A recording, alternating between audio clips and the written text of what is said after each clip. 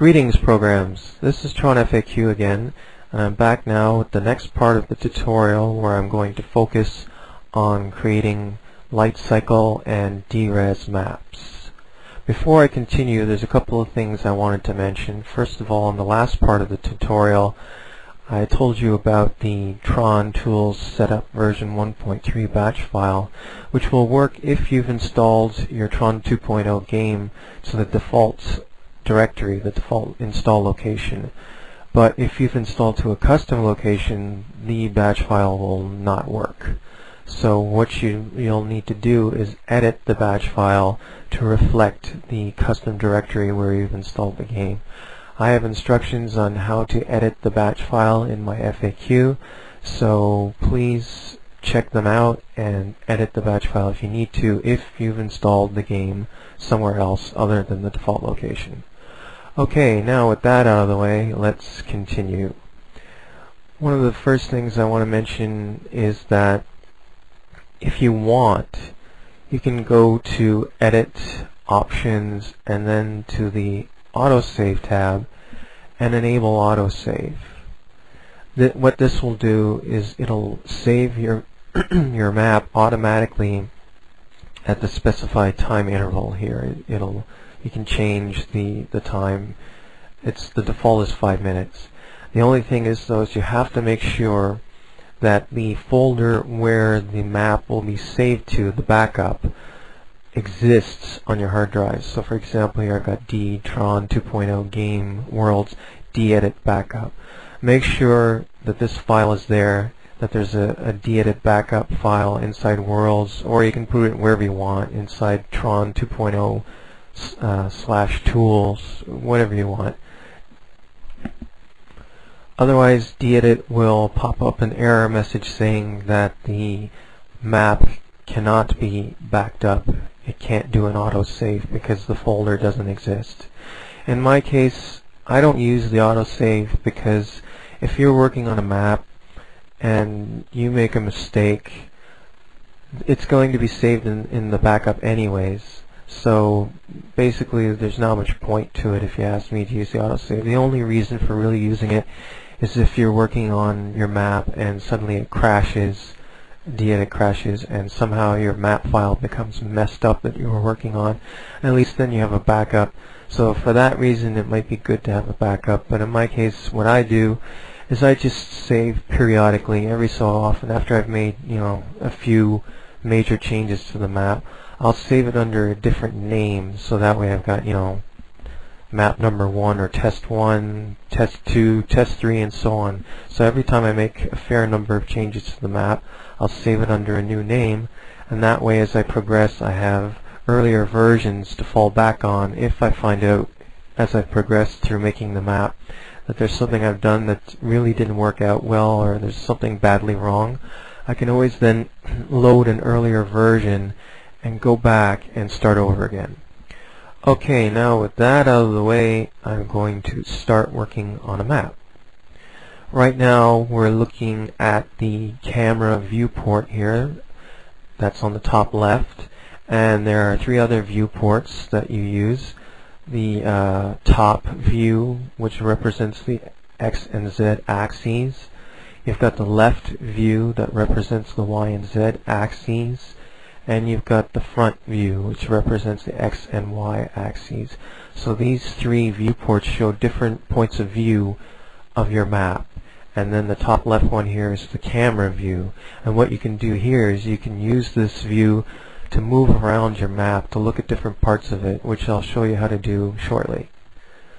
Probably one of the first things you should do when you create a map is to create a floor for you to walk or drive around on. So what I'm going to do is now normally you'd probably want to use a box because it's easier to create and work with. A box is also a type of brush. That's usually what they call simple geometrical shapes in map editing. They call them brushes. But I'm going to do something a little different. I'm going to use a plane instead. And a plane is a type of brush that isn't a box or a rectangular shape with several sides. It's just a one-sided geometrical shape, a square. It only has one side to it. The reason I'm using a plane is because you don't need the other sides usually when you're making a floor. You just want a surface to stand on, so why not just use a plane, which is a one-sided object, and you don't need all those other sides. So that's what I'm going to use. So you right-click, go to the Add menu, and then choose Plane. And for the dimensions of the plane, I could change them and make them bigger. You'd want them to be quite large in order for your character or light cycle to move around on.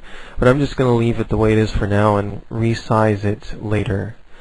The most important thing when creating this plane now is that I'm going to make sure that plus Y is selected so that when I click on OK, the plane will be facing upwards. The side of the plane will be facing upwards, so there's a surface to stand on. So now I'll click OK, and there it is. So right now this plane is far too small for you to move around on, so I'm going to need to make it bigger. So one of the first things I'll do now is I've moved over to the top view, and I'm going to change the grid size. And you change the grid size by using the plus and minus keys on your number pad on the keyboard. So I'm going to increase the grid size to, say, 1024, for example. Make the grid squares nice and big. Now what I'm going to do is hold down the O key on the keyboard, and now I'm going to use my mouse. I'm going to move it up and down. As you can see, as I move the mouse up and down, the grid is being zoomed out and in on. So I'm going to zoom out again now. Next, I'm going to resize the plane by zooming in enough so that I can see these black squares on the brush that are handles that allow you to either move or resize the brush. The square in the middle lets you move it around, and the squares on the outside allow you to stretch or change the size of the brush. So now I'm going to grab one of them and drag it out to the nearest grid line, and I'm going to zoom out a little bit now so you can see that the brush has been stretched out to the nearest grid line. So now I'm going to do the other side, and this side, and this side. So now if I zoom out a bit, and then also in the camera view now, if I hold down the O key and move the mouse, it changes the angle at which I'm looking at the map, and I can look around. And then if I hold down the I key, it allows me to move. If you hold down the I key while moving the mouse up and down and side to side, you can move around in the X plane. And if you hold down the right mouse button at the same time as the I key and move the mouse around, you can move up and down in the Y plane. So now, as we can see, I've made the brush bigger by dragging the handles, but it's not really big enough, so let's make it a bit bigger. I'm going to zoom out some more and keep dragging the handles out further. So now the plane or the brush is quite large, so now there's enough room for you to move around on as a player or character or a light cycle. So now what I'm going to do is texture the floor. I'm going to apply a texture to it so that it looks better, because right now there's no texture on it. So what I'll do is, first of all, I have to make sure that the brush edit mode is selected. There are these icons here on the top, as you can see. This one, when I put the mouse pointer over it, it shows a tooltip that says brush edit. If I move over to the next one, there's another mode called geometry edit. And if I move over again one more, there's another one called object edit. And for now, we're in brush edit, and that's fine. So now I'll move over to the left here and click on this textures tab here in the left pane. And then here are all the folders that contain textures. And the majority of them, the ones you usually want, are in the text folder here. So I'll click on this plus to the left of the text folder. and it'll show all the subfolders within the text folder. And a lot of the textures are in prototype. There are some in the others as well, but most of them are in prototype, so I'm going to click the plus beside prototype. Now if you look at the folders within prototype, as you can see, when Monolith created the game, they were obviously in a rush, because if you look at the names of the folders, they don't all make a lot of sense. They're not sensibly named. I mean, like we've got one here called Old Prototype, so that obviously points out or indicates to you that these are old textures that they started out with when they were first working on a prototype of the game. And then we got another one here called Test. And then if you go inside, let's say MO1, which stands for Mission 01, if you go inside, you'll see folders called Bill and Courtney and Curtis and so on.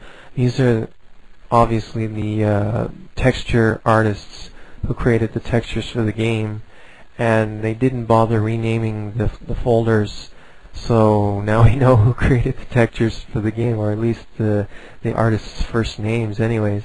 And then if you go inside those folders by clicking the plus beside each one, you'll see other folders that, well, somewhat reflect what the textures were used for. For example, base here, it means that the textures in it were used for applying to base objects like the floor or the wall. Not always, but usually that's what they were used for.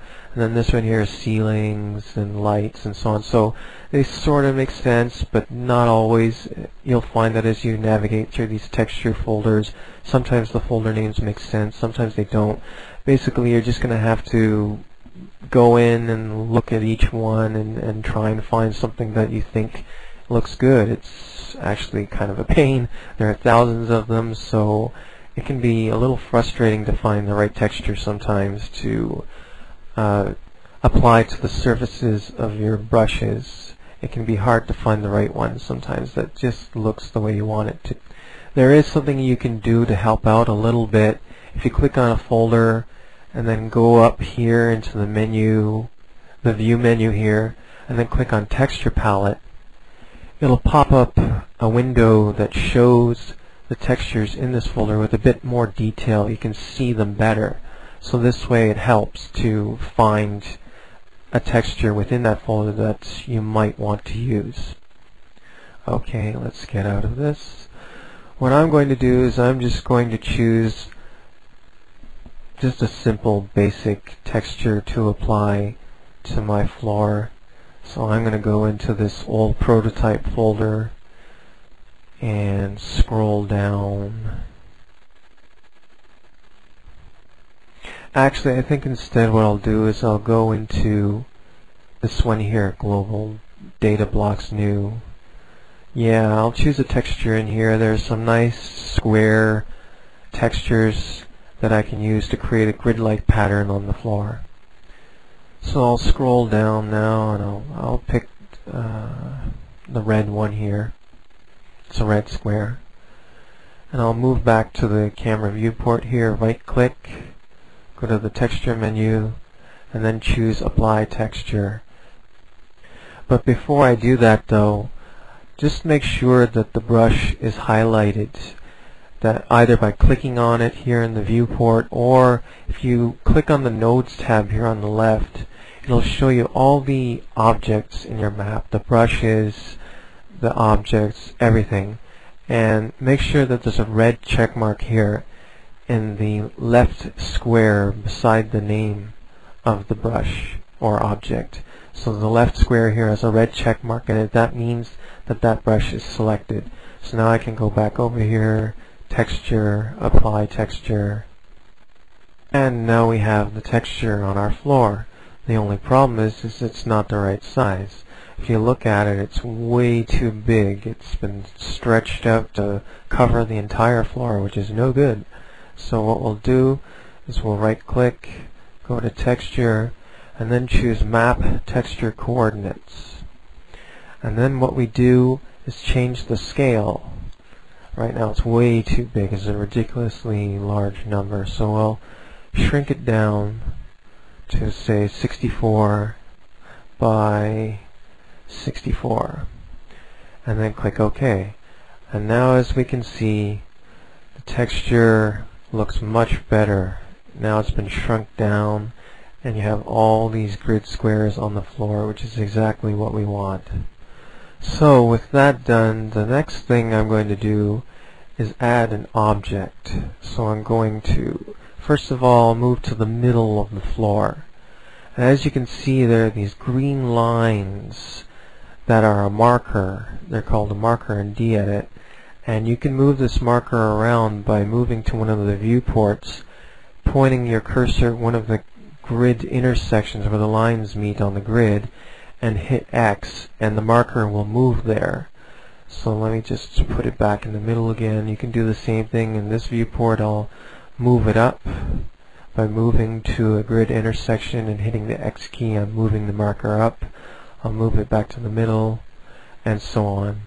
So right now the marker is on the very middle, the center of the floor, which is good for now, because what I'm going to do is I'll add an object, and something I think a lot of Tron map makers don't do but should is add a world properties object. Every map should really have a world properties object, so make it a habit to put it in there, one of the first things that you put in. So now I'll click OK, and now there's a world properties object, this square-like shape here right in the middle in the floor. What I'll do is I'll move to the left viewport here, and I'm just going to use the up arrow key to move the world properties object up. Since I created the world properties object, it's been automatically selected here in the nodes pane. It's checked off, so I didn't need to do it. So once it's been checked off, then if you move into any of the viewports and use the arrow keys, you can move the object around and it'll snap to the grid. It'll jump to the grid line as you move it to each grid line. Now I'm going to adjust the properties of the world properties object. So I'm going to click on the properties tab here and take a look at what's inside. One of the first things you want to change is the far Z. What that is that this field in the world properties object defines how far you can see into the distance on your map. So for example, right now it's set to 100,000 dEdit units, and that's a really large number. That's huge. Most maps are nowhere near that big. So you should lower this number to a much more reasonable amount. And usually what I put it at is at 30,000. That's a more reasonable number. That's typically what your largest map will be. Most are smaller. So if you want, you can try lowering this number even more. But the problem is, if you set it too low, then parts of your map will start to disappear as you move through it. As you move, suddenly you'll see part of your map just vanish. So if you set this number too low, that's what will happen. The idea is that you want to set this as low as possible so that it just encompasses your map, so that as you move to any point of the map, you can still see it.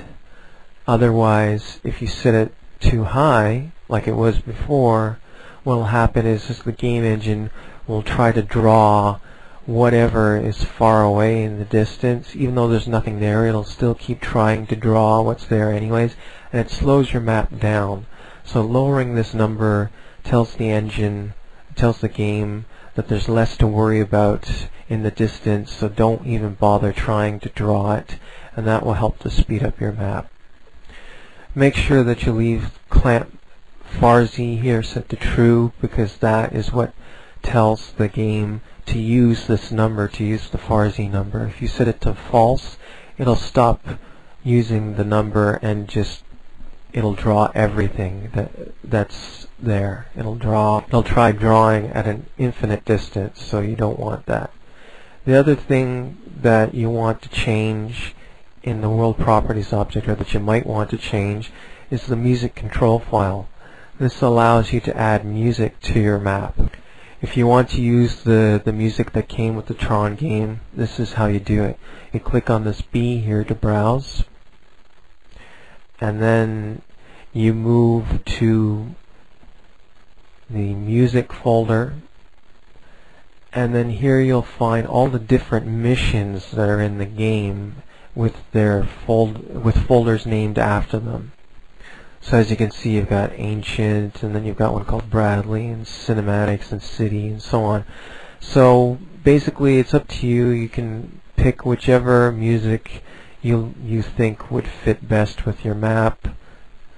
The folder descriptions are generally descriptive enough so you can guess what type of music is inside them, but unfortunately you can't listen to them beforehand, so you'll just have to go in there and try each one and see what you like. I'm going to go inside to the Realm folder here, and then you need to look for a text file inside, and here it is. Here's one called Realm Text, so you click on that, and now this text file is a music control file, and it tells the game how to play the music in your map.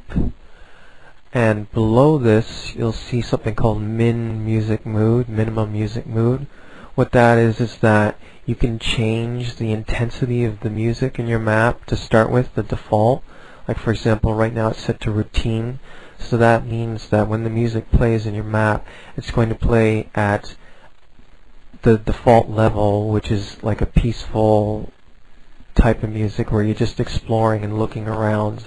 There's nothing special happening. But you can change that. You can increase the level, the intensity, to a higher level, so that when the music starts in your map, it's a more intense type of music by default. Okay, the next thing you'll want to do now is add a start point to your map. A start point is where the character or a light cycle will appear on the map. Now, actually, you really need more than one. You'll need 8 for light cycles and up to 16 for a DRes or Team DRes map, because if you only put one start point on the map, everyone who joins the game will appear at that one point, and you don't want that. So what I'm going to do first is I'm going to make a light cycle map. I'm only going to add one start point just for the purpose of this example, but really you should add 8 start points at different locations on the map. So you'll add one, move it where you want, then add another one, move it somewhere else, and so on. So you'll want 8 of them for a light cycle map, spaced out enough so that the players don't spawn near each other and don't crash into each other. So I'm going to right click, choose Add, Object, and the type of start point that you want for a light cycle map is Game Start Point. So I'll click OK, and now we have the game start point here in the middle. I'll move down into this view and move the game start point up. Now you should move the game start point up, let's say 128 units at least from the floor, so that way it's not in the floor. Otherwise, if you leave the start point in the floor, the player will spawn in the floor, and that's not good. You don't want that. So I'm going to move to the top view here now and zoom out, way out, and I'm just going to drag the game point way over here somewhere toward the edge, near the edge. Okay, now if you zoom in enough, you'll see this blue line here on the start point. That blue line shows which way the player will be facing when they spawn in. So right now my game start point is facing toward the side of the floor, and I don't want that. I want it to face inward toward the center of the floor. So what I'm going to do is I'm going to go over here to the left and click here on this button beside rotation, and I'll use the yaw slider, and as you see, as I drag the yaw slider, it rotates the object, and I want the blue line to be facing toward the center. So I put it at 270 degrees, which is now making the blue line face the center. Now I'll click OK. And there we go. Now the player, when he spawns in, will be facing the center of the map. Now over here, you'll see these options here called game type, model template, and physics model here. And you can change the game type, for example, to multiplayer light cycle, and change the physics model here to light cycle if you want. But I've found through testing that you don't even need to change these things. The game will actually ignore these settings. Just as long as you put a game start point in your light cycle map, the player will spawn as the light cycle player and you'll be able to drive around on the map. You don't even need to change these. But just to be safe, go ahead and change the game type to multiplayer light cycle, since you're making a multiplayer light cycle map. And for the physics model, change it to light cycle. Now the documentation, the TRON tools documentation tells you that you should add a trigger object to your map called MP start and another trigger object called LAN clean. MP start is supposed to execute commands when the map starts up, and LAN clean is supposed to execute commands when the map ends. But to be honest, you don't even need these triggers really. It might be a good idea to put them in if you're doing some fancy things on your light cycle map, having things occur like events and things changing in your map. But if you're just creating a simple light cycle map, you don't even need the MP start and LAN clean trigger objects. And in fact, they don't even have to be called MP start or LAN clean. It's not necessary. So it's up to you if you want to use them or not. I'm not going to bother because this is just a really simple example, so I'll just leave them out. If you do decide to use MP start to trigger commands that do things in your map, what you would do is go to the viewport over here, right click, go to add object, scroll down until you find trigger, click on trigger, click OK, and now you'll have a trigger object added to your map. And if you were using this trigger object, you'd go here to this commands option and click the button, and it pops up a window that allows you to type in a whole bunch of commands. But as I said, we're not going to bother using the MP start trigger in this map because it's just a simple example. So I'll just get out of here and I'll go to the nodes tab. And one thing you'll want to make sure of, what you want to do, is if you do use this trigger, is you want to rename it. So either you click on the name and then click on it again, or you right click on the name and choose rename, and then rename it to MP start. And make sure that when you give objects names that you don't use spaces. That's bad. If you add spaces, it'll cause you problems. Make sure it's one continuous string of characters. You can use underscores in the place of spaces if you want, but just make sure that it's one continuous word without any odd characters like spaces, for example. Just alphanumeric numbers and letters. Okay, so I'll just click to finish renaming, and I'll go back to the game start point now. Go to the properties.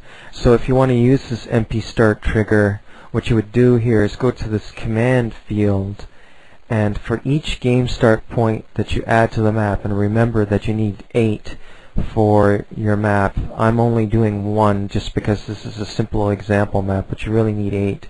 In this command field, what you would do is you type in MSG for message, MP start trigger, so spaces between MSG, MP start, and trigger. And what that is that's a command message and the name of the object you're sending the command to, which is MP start, and the command itself, or the parameter, which is trigger, which will trigger on the MP start object. When the player spawns in, this command gets sent. And what you also want to make sure of is for this option here, send command on respawn, make sure that it's set to true for every game start point that you add, because if you don't change this to true, the command will never be sent. So every time a player spawns in, this command here gets sent message MP start trigger, and this option here makes sure that it is sent when it's set to true. But as I said, we're not going to actually add an MP start object to our simple example map, so I'm just going to delete this command, set this back to false, go to the nodes tab here, and then just click on MP start, highlight it, and delete the MP start object. Now before I forget, I just realized something. Going back to the world properties object, clicking on it, and then going to properties, if you go here to fog info and click on the button beside it, by default gedit sets your map to have fog enabled. It's set to true, but we don't want that for our map, because in the Tron world you wouldn't expect to see fog in your map, so we're just going to turn it off. We'll set fog enabled to false, click OK, and now you won't have the fog effect anymore in your map, unless you want fog. But again, since this is the Tron worlds that we're creating here in this light cycle map, we don't really want a fog effect. So now, with that out of the way, the next thing we're going to do is create a brush, a plane actually, another plane. Right click, add plane, then click OK. And what we're going to do is we're going to turn this into a speed zone, because every light cycle map has speed zones and slow zones. So because of that, we want it in our light cycle map too, right? So okay, we've created a brush for the zone, and now we're going to move over to the top view here, zoom out a little bit, and we're going to resize the brush. And in fact, I'm going to increase the grid size up to say 1024 again by hitting the plus key on the number pad. Zoom out. Actually, let's zoom in a little bit again. And now we're going to stretch the brush in each direction. This way, this way, this way. Let's zoom out a bit. And also let's zoom out by holding down the I key and moving back and up. Let's take a look. And that's quite a large speed zone, so that's good. So now we'll zoom out some more on the top view here by holding down the O key. And then we're going to drag the brush over this way towards the edge. And let's shrink the grid down back to 64 to the default, and drag the brush some more over to the edge like this. Okay, now I'll hold down the I key and move over to this brush. And the next thing we're going to do is actually move the brush up, because I don't know, I think you can see it here in data. If you look carefully, you'll see that this brush is actually in the same space as the floor right now. It's in exactly the same space. And as I move the camera view here, you can sort of see that part of the plane is visible and also part of the floor is visible, that, you know, they're sort of, you can see one and the other. And that's called clipping or Z-fighting. And if we don't move the brush out of the same space as the floor, you'll get the same thing in your map and it'll look terrible. So we don't want that. So what we're going to do is we're going to move here to the left view, and let's zoom out a bit. And what we'll do is we'll shrink the grid down to 1. So we'll hit the minus key on the numeric keypad and shrink it down to 1. And then we'll hit the up arrow key, which will move the brush up 1 de-edit unit. So that way it's not occupying the same space as the floor anymore, and you won't get that clipping or Z-fighting as it's called. So now the brush will be okay. So now the next thing we want to do is we'll go over to the textures tab here, and we want to apply a texture to this brush because right now it doesn't have one. So we'll go in here into text, prototype, prefab, MO2, and we'll scroll down here until we find this one here, MO2 switch panel 005. This is a nice green texture. So when you go over here, right click, go to texture, apply texture. Now we've got a nice green glowing texture on this brush, so that when the player looks at this, it'll have a nice green glow, which is what you would expect from a light cycle speed zone. Now this brush, this plane, is just here for looks. It doesn't actually speed up the light cycle player, so we need to add something else to the map now. So what we'll do next is we'll go up here to this button here called marker to selection and click on it, and what it'll do is it'll move the marker to the dead center, to the very center of this brush that we have selected, this plane. So now the marker is right in the middle of this brush, and what we'll do is we'll add another brush by right clicking, going to add box, click OK, and now we have a brush box right centered where the marker is, but that's no good because it's in the floor, so we have to move it out of the floor. So I'm going to go back down to the left view here and increase the grid back up to 64 by hitting the plus key on the numeric keypad, and then I'll move the brush box up, but actually now it's floating above the floor, which we don't want either, so I'm going to shrink the grid down 1 unit or one level, and then it's down to 32 grid units per square.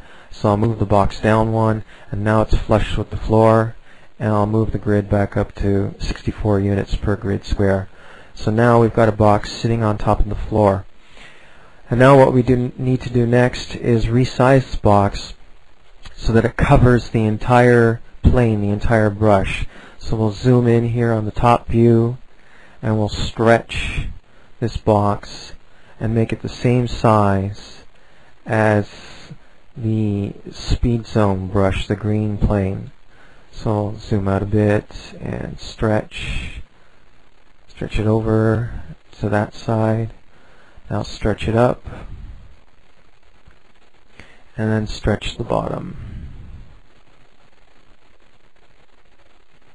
So now this brush covers the entire green plane that we've created.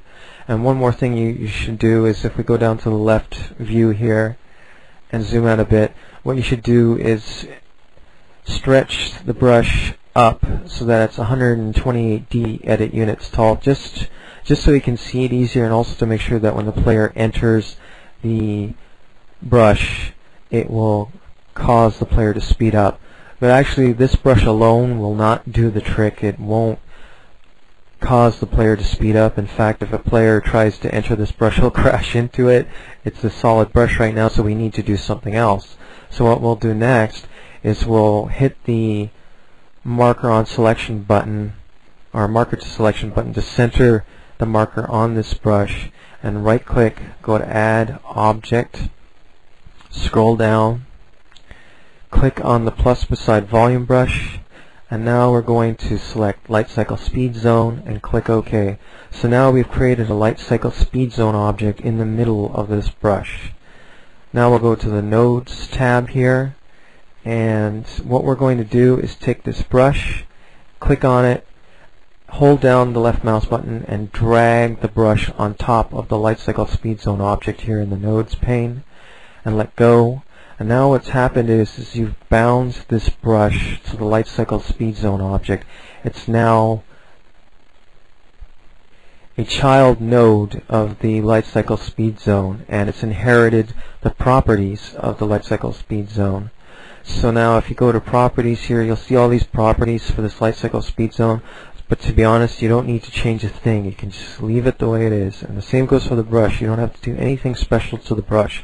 Now that the brush is bound to the light cycle speed zone, now the brush is no longer solid, and when the player drives with the light cycle over the green plane, over the brush that we created, this brush, this volume, will cause the light cycle player to speed up when he's over the green plane. So now that we have our fast zone, or speed zone, let's create another one. Let's create a slow zone.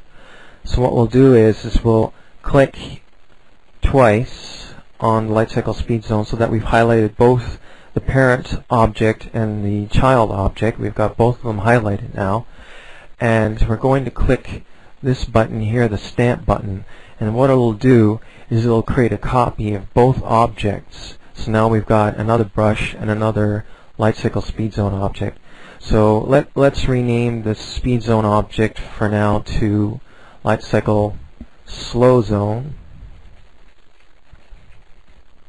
because that's what we're going to change it to in a moment. Right now it's still a speed zone object, but we're going to change that in a moment. And now what we're going to do is we're going to go over to the top view here, zoom out a bit, and we're going to drag our copied objects over to the other corner here. Let me move by holding down the I key, and we're going to put it right about here. So now we've got copies of the objects over here in the other corner. Let me go back to the camera view, use O to rotate with the mouse and move over. And now, as you can see, the copied objects actually are not exactly in the same spot as the original objects were. Right now the brush and the objects are sunk through the floor, and we don't want that. So what we'll do is we'll go down to the left view here, and we'll just press the up arrow key. Actually, let's move over so we can see it. There we go. And we're going to press the up arrow key, and now the brush and the objects are flush with the floor, which is what we want. Whoops, I forgot to copy the plane as well, so I better do that quick. So I'll click on the brush over here and hit the stamp button, which makes a copy, and now I'll drag it over the brush and the object are. So I'll drag it over here. And now the plane is currently too high. It's up in the air, so I'll have to drop it down. So I'll shrink the grid here in the left view down to 1 de-edit unit per grid square. Zoom in and then drop the brush, the plane, so that it's just 1 unit above the floor, and there we go. It would have been a lot easier if I just highlighted that plane along with the other objects when I clicked stamp, so that way I would have copied all 3, but unfortunately I forgot. So okay, there it is now. So now what we're going to do is we need to retexture this plane because it's green at the moment, and we want to change it to red because this is going to be a slow zone. So we'll go to textures. Now we need to go to MO2, Courtney, bin MO2X, go to base, and here is a nice red texture that we can apply to this brush. So we click on this texture, go over to the viewport here, right click, go to texture, and click apply texture. And now the plane will be red instead of green for what's going to be a slow zone in a moment. So now we'll go back to the nodes pane here, and we'll click on light cycle slow zone. And now we're going to move down to this brush 2 here, to the red check mark in the left square. Hold down the shift key and click on the check mark. And now what we've done is we've deselected the brush so that now only the light cycle slow zone object is selected. Next we'll click on the Properties tab, and then we're going to click this Change button, and what we can do then is change this object from one kind to another. So right now it's a speed zone, so we'll click on Slow Zone and click OK, and now this object has become a slow zone instead of a speed zone. And if we go back to the Nodes tab,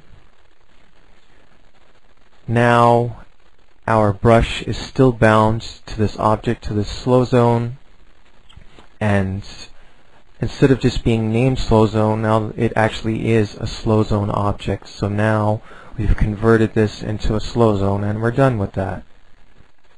Probably the next thing we should do is rename our brushes and objects, because they have generic names. De-edit is giving them generic names, but it's coming to the point now that there's a number of them, and we're not sure which one is which. We can't tell them apart. So it's best now to start renaming these objects with sensible names so that we know what they are and don't get confused later. So for example, this brush 0 here is the floor, so I'm going to change it to floor. And this brush 1 here is the green plane for the speed zone, so I'm just going to change this to speed zone. Game start point, I'll just rename it to game start point 1 because it's the first one. There's only one game start point, number 1, but if you had 8 of them, you would go, 1, 2, 3, 4, 5, 6, 7, 8. So I think it's just better to change it to game start point 1. Light cycle slow zone, well, I'm just going to get rid of the 0 because we've only got one light cycle slow zone on our map, so we can just leave it like this. And brush 2, well, we'll just call this slow zone brush, I guess. And then rename light cycle speed zone, get rid of the 0, and change this brush to speed zone brush. World properties, there's only one world properties object in the map, so we'll get rid of the 0 and just leave it at world properties. And then this brush here is slow zone, we'll name it slow zone. So now all the objects and brushes have been renamed to more sensible names, so we know what they are and we won't get confused about what they are later as we add more objects to it. Now we're going to add a couple of light cycle power-ups to our map because every light cycle map has power-ups. So, okay, we've got the slow zone here, which I'll highlight and then center the marker on it, okay, and then we'll right click, go to add object, and we'll scroll down here until we find light cycle power up. So we'll click on that, click OK. So now we've got a light cycle power up object, but it's up in the air, it's suspended above the floor, so we'll need to move it down so it's flush with the floor. So let's zoom out here a bit in the left pane. And we've got grid size 1 selected so that when we move the power up, it moves 1 unit at a time. And we want to make this flush, actually let's make it flush with the plane, the slow zone plane that we created. So this is close enough, so now it's sitting right on top of our slow zone. So now we go to the properties of the light cycle power up. And we want to change it to, let's make it a missile. So now it's a missile power up. And the respawn time, we'll change it to 5 seconds so it respawns pretty quickly. So, and that's it. So now we've set this power up to a missile. And I'm going to rename it right away to what it is. So I'm going to change it to missile. Let's now click on our speed zone, click on marker to selection, zoom out, go over to our speed zone, right click, go to add object, again scroll down until we find light cycle power up, click on it, click OK. Now we've added another light cycle power up. We'll zoom out in the left view here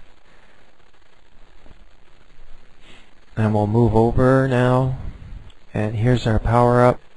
Zoom in a bit, and again move it down until it's flush with the green plane that we created earlier. So move it down, zoom in a bit more, and now it's flush with the green plane as well. So we'll go to the properties and we'll leave this one as a shield. We'll make it a shield, change the respawn time to 5 seconds, go back to the nodes pane, and we'll rename this one to shield. There, we're done. Now we've got 2 light cycle power-ups on our map on the speed zone and the slow zone. Now there's only a couple of things left to do. We have to add a light so that we can see the map when we're in it in the game, and we're going to have to add some walls and a sky so that we have something to look at in the distance. So let's highlight, select our floor brush, click marker to selection, zoom out, right click, go to add object, and we'll scroll down until we reach light. Click on light, click OK, and now we've got a light object in the middle of the floor. We'll move over there now, and as you can see, there's a light object here in the floor. We'll go down to the left view, increase the grid size back up to 64, zoom out, find our light, zoom in a bit, and then move up, and we'll move up a fair ways so that the light is quite high above the map. I'll zoom out a bit.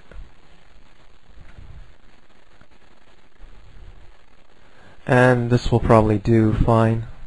So let's go to the top view now and zoom out as well so we can see our whole map. And we'll go to the properties of the light, and let's set fast light objects to false, because fast lighting is a type of lighting that's cheaper to calculate, but it doesn't look as good. So let's set this to false. We'll also set cast shadows to false as well now, because we don't really want shadows in our map. And now we need to increase the light radius to cover our entire map. In fact, what you might want to do is make the radius double the size of the map, because as the light travels across the map, it begins to drop off, fall off in brightness. That's called light attenuation. You could change the light attenuation preset, but I'm just going to keep it simple. And I'm going to set the light radius big enough so that it's actually twice the size of our map, so that the light attenuation, the light doesn't drop off once it reaches the edge of the map. It'll stay bright. So let's see. Let's try 1200. Nope, that's not enough, so we'll increase it more. We'll set it at, say, 6000. Let's see what that gets us. Let's zoom out a bit. A little bit bigger. Set it to 8000. That's pretty good. So that's about twice the diameter of our entire map. So that way the brightness won't fall off once you reach the edge. So that's good. So we'll just leave everything the way it is here, all these settings. We won't bother changing them for now. I'll get into more advanced lighting in a future tutorial. Like, for example, I'll get into directional lights, stir lights that help to improve the lighting in your map so that everything looks better, so the models are lit better and look bright instead of dark. But for now, I'm just going to keep it simple and just have one light in the map that lights the entire space. Another way you could light your map is to go to world info, and type in ambient light 256, 256, 256. These are the RGB values, the red, green, and blue values of the light. And if you set them all to 256, you'll get a white light. But to be honest, ambient lighting like this, doing it this way, is not a good way to light your map. The lighting is flat and dull looking. It doesn't look good. So we'll just get rid of this actually and click OK, because we don't want ambient lighting. Now that we've got a light, the next thing we want to do is create some walls. So we'll go back over here, right click, add box, click OK. So now we have a box brush here in the middle, but now we need to make it much larger. We need it to encompass the entire floor, the entire map. So we'll set the grid size up to, say, 1024, zoom in a bit, click on one of the handles and drag. And we're going to drag this way out to the edge of the floor. Zoom out again, zoom in, drag the next handle out, and the next one,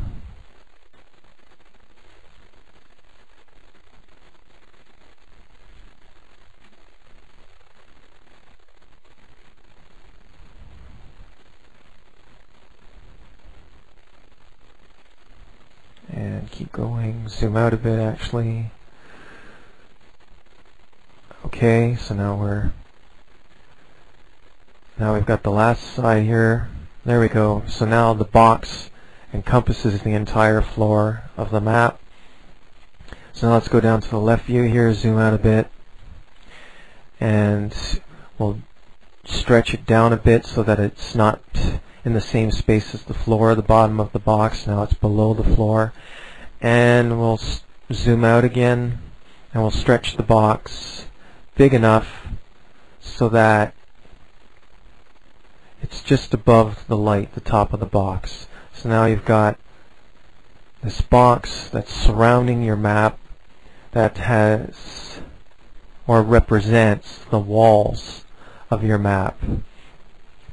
Now what you need to do is, right now the faces of the brush or box are facing outward, and you don't want that.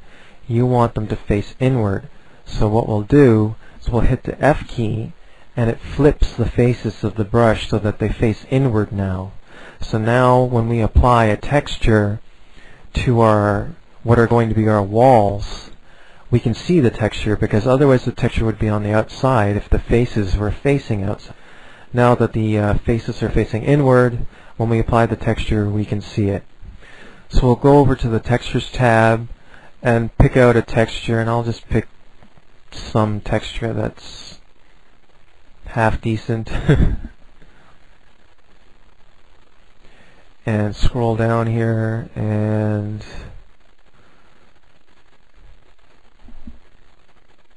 keep going.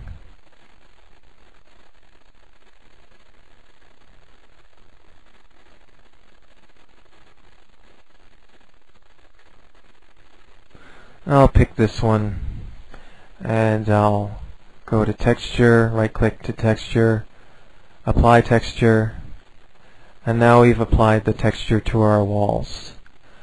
Now the thing is we want to add a sky too, and we've got this box that totally encloses our map, so we won't be able to see the sky. The ceiling is blocking our view. So what we need to do is we'll go up here to this button here called Geometry Edit and click on it. And what that does is it allows us to move the vertexes of the brush around, and also to work with the individual faces of the brush. So what we want to do is we want to get rid of this ceiling here. So what we'll do is with our mouse pointer on top of the top face of the brush, we'll hit the page down key, and what this does is it deletes that face. So now we've got a brush box with its top missing. It's open, so now we'll be able to see the sky if we create one. With that done, there's one last thing we need to do, and that's create the sky.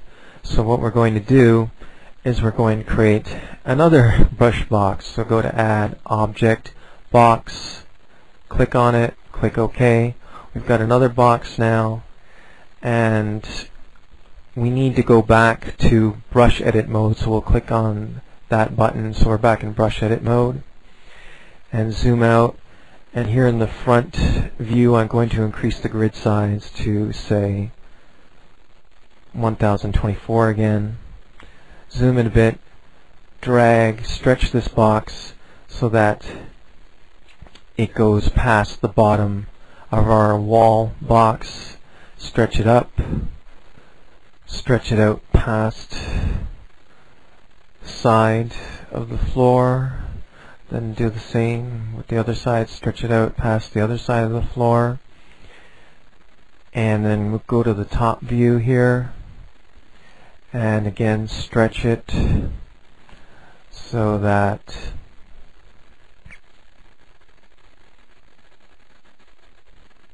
it's past both sides of the floor in this direction. Let's zoom out a bit. One more. Same for the other side. Stretch it out. Okay. So now we have a box that completely surrounds our floor and our walls. And this is going to be for our sky. So now we hit the F key again to flip the faces of this box. And what we do next, we go to the Properties tab here, and we change the type of this brush to a sky portal. So that's it. That's all we needed to do for this brush. Now it's a sky portal. We don't need to change anything else. Now that the faces are flipped inward, that's good. This is going to show us our sky in a moment after we add one more thing to the map. So this will show us the sky in the background. Now there are three ways that you can add a sky to a map. There's the way that's described in the documentation. You can just now, if you wanted, this box that I've created, you could apply a texture to it with a texture that would be suitable for a sky, and you wouldn't have changed the type to sky portal, but that's not a very good looking sky. So what I'm going to do is use one of the skybox prefabs, as they're called, that were supplied as part of the tools from Buena Vista Games and Monolith. So what I'm going to do is I'm going to go to the Prefabs tab here, click the plus beside Prefabs, and I'll click the plus beside MO1 here, go into the Skybox folder. I'm going to double click on this Sky prefab. When I do that, the prefab will be added to the map where the marker is. So now I've got this prefab in the map, but it's partially inside of our map, so we need to move it outside. So I'm just going to go here to the front view and move it up, and now it's outside of our map completely. It's outside of that brush that we enclosed the map in to create a sky, which will project this sky prefab that we just added. So we just need to make sure that the prefab is somewhere outside of the map where it can't be seen. So now that we've done that, let's go back to the Nodes tab quickly, and let's rename our brushes. This here is the walls, so we'll change this to walls. This is the sky portal, so we'll rename it to that, sky portal. Light, we'll just, since we only have one light, we'll just change it to light. And that's it. We'll leave the sky prefab as is. We're not going to touch that. And now I just realized that actually we're not done yet. There's a couple more things we still need to do. And for example, with the sky portal brush here, I can't believe I forgot this. If you go to the properties of the sky portal brush, you need to make sure that detail is set to false. This is very important, or else your map won't compile properly. What it is that the outermost brush, which in this case is this sky portal brush, which will present us with our sky, this outermost brush needs to be set to detail false. It's very important, and there can only be one detail false brush in the entire map. One and only one, this one. All the rest of the brushes need to be detail true. So now that this has been taken care of, now our map will compile properly and it'll be okay. And the other thing I forgot is that we still need to add a spectator object. So let's highlight the game start point here and click marker to selection, so we move the marker to where the game start point is, and we'll move over to it in the camera view, and we'll right click, go to add object, scroll down until we find spectator object and click OK. Now, right now, this spectator object is sitting in the exact same spot as the game start point, and we don't want that. So we're going to go down here to the left view and use the up arrow key to move it up a couple of grid squares, and now it's not in the same spot anymore as the game start point. And for this object, we don't need to rotate it. We don't have to bother, because for some reason the spectator object ignores which way you've rotated it. It always faces the same direction no matter what you do. So when a player spawns in, he's always facing one direction. Even if you try to change the rotation on this, it won't make a difference, so don't bother. So now that we've added the spectator object, what this means is that when a player first joins the map, but before they start playing, they'll appear at this point, and they can move around and look at everybody else playing. They're hovering in the air before they actually start playing. and you need this object or else you won't have a point to watch the other players from. So now that we've added this object, let's just rename it quick and get rid of the 0. And that's that. And now that's it. Finally, we're done. Can you believe it after all this time? So I guess we'd better save our map quick, you know, before it crashes or something. So let's go up to the File menu and choose Save World As. And we're going to change the file type to TBW, TRON Binary World. And the reason we're doing this is because in the future, when we load this map again, if we save it as a TBW file, it'll load faster. dEdit loads these TBW files faster than the other file formats, which are LTA and LTC. So let's save it as a TBW file, and now I'll save it and wait. And now it's done. Now I've saved the map and we're safe. So the next thing we want to do is compile it. We need to compile the map before we can use it in the game. So we'll go up here to this button, Process World, and we'll click on it. And this line here, this field project path, it's very important that this is set correctly as well. In my case, my game is at TRON 2.0 and it's got the game folder added to the end of the path. In your case, it'll probably be C program files, Buena Vista Interactive, TRON 2.0 game. So just make sure that this project path is set correctly, because if you don't set it correctly, actually this is probably what causes, when you run the map in your game, it causes the textures to be missing in your maps. So just make sure that this project path is set correctly. Okay, now for the other options here, we'll just pretty much leave them at the defaults. Uncheck shadows and vertex lighting only. They're not necessary. If you're creating a map with a Tron look, these aren't necessary to process your map with. And the advanced tab, we're just going to leave that alone. We're not even going to bother changing any of that stuff. So now I'll click the process button and the map will be compiled. And now it's done. Our map has been compiled. So we click close. And now what we're going to do is we're going to take this compiled map file, which is a DAT file, .dat, and we're going to move it somewhere where we can use it so that we can load it into the Tron game and test it out.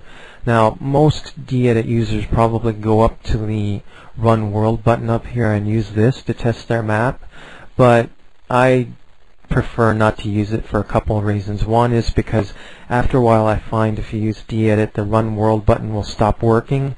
If you click on it, suddenly you'll get an error message popping up saying that it won't work. There's an error. So basically for that reason I don't want to use this feature, and also because if you do use this, what will happen is your light cycle map will be loaded up into the game in single player mode.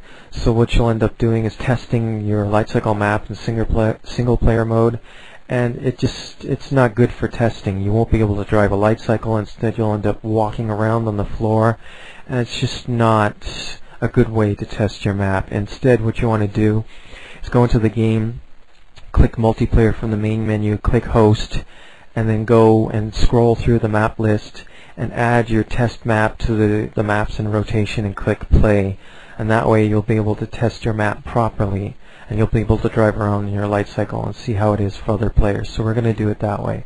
So let's move down to the Worlds folder here, and we're going to we're going to highlight test and copy it, and we're going to move up out of this directory.